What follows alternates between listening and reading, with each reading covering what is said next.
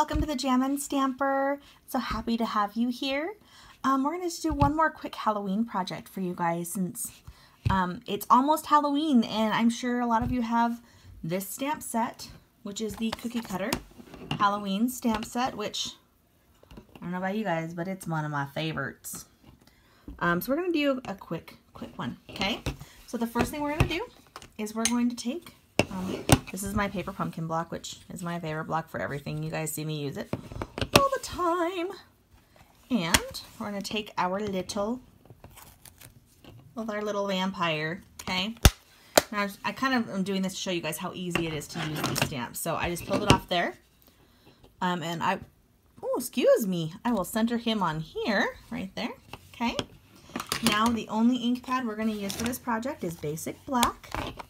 Okay, so I'm going to take my Basic Black, and I have a scrap of Whisper White right here, okay? Whisper White. So we are going to ink him up on our Basic Black. Double check before you stamp him. Sometimes the thicker things can take a second to get inked up, so you want to really ink him up really well, okay? Basic Black out of the way, and then we're going to just stamp him on there nice and solid, okay? Got our vampire stamped. I'll close my Basic Black. Okay, and I'm done stamping on this one. Now we're going to use our cookie cutter builder punch, okay? So the way we do this is we will do it upside down like this, and you will line him up right there so you can see, oops, sorry, I should center it in here, the edges, and then I'm just going to push down and see everything popped out, right?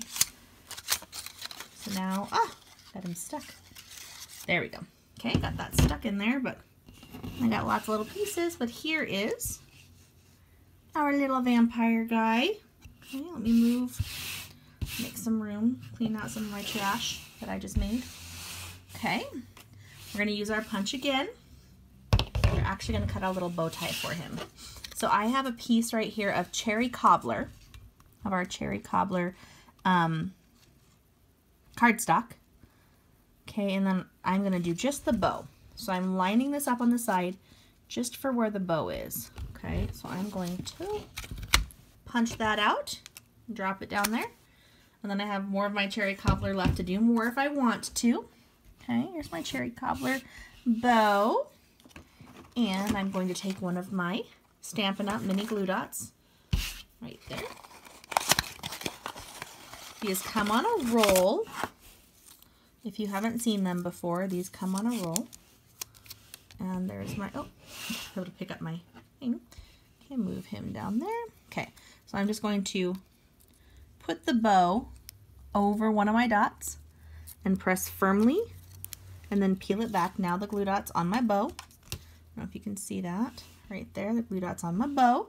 So I'm just going to put the bow tie, over his bow tie, right there. Okay, so now our little vampire guy is done. Put my glue dots away. Okay, so next we're going to take, I've already done this portion. If you watch one of my previous videos, you can see me cover the nuggets. So this is Hershey's Nuggets covered with our Halloween Night Designer Series paper. Okay, I just did different patterns, and they are in one of our 2x8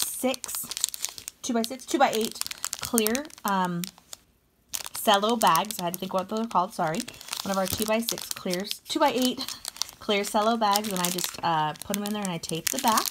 So this is just kind of my basis. I've made a ton of these this year because these are so fun to give out. People think you went to a lot of work to do it when really you didn't.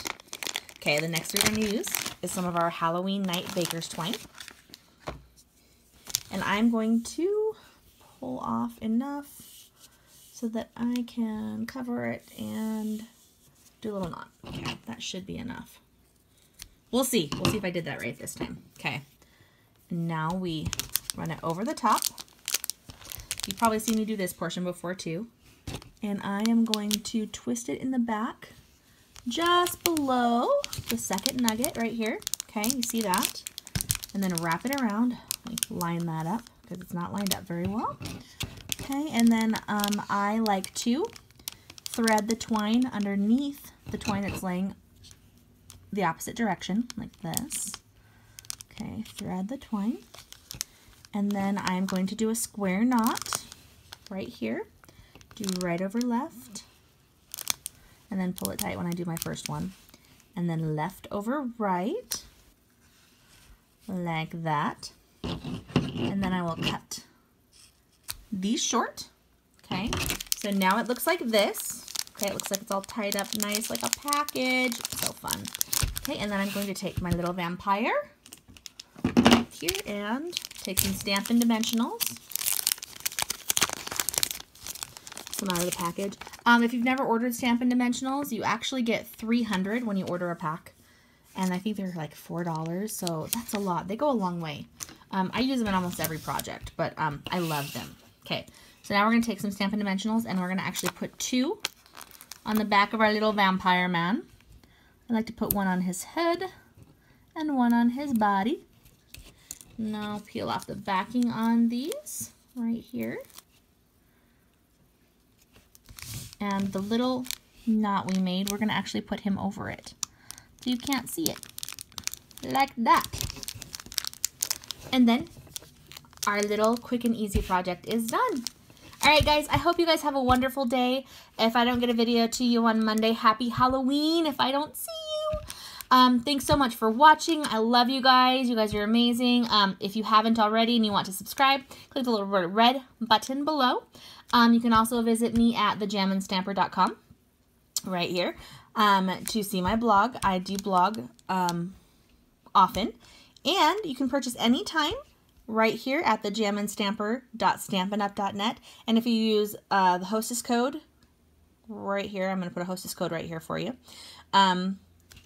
You will get something special from me.